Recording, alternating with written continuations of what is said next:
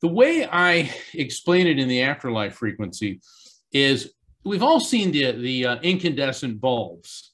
All right, the old style, the Thomas Edison developed a light bulb, and now we're getting into LEDs, so they're getting away from this. But before an incandescent bulb burns out, there's a flash of light.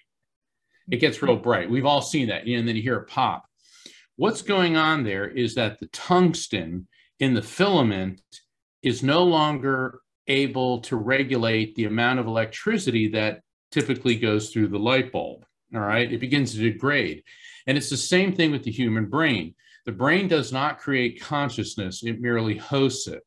Every spiritual teacher from the sages of ancient India through Zoroaster, through Moses, Buddha, Jesus, Muhammad, Lao Tzu, St. Francis, Gandhi, Native American spirituality, all hold that the soul, the who and what we are, pre-exists the body, comes into the body, moves on after the body dies.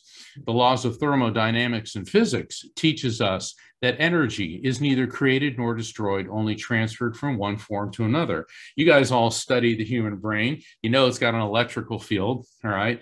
And we all know that on the subatomic level, the basic unit of creation is the quantum. From quantum, then we go to electrons, protons, neutrons, into atoms, into molecules, etc.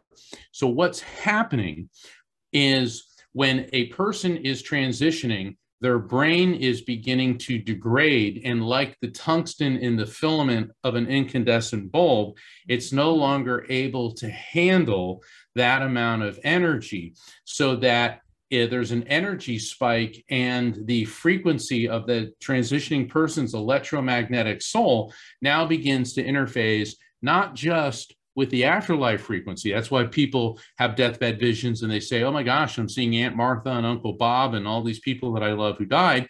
But people in close proximity, family members, close friends, hospice workers, people that have no emotional connection, they get caught up in this frequency overlap.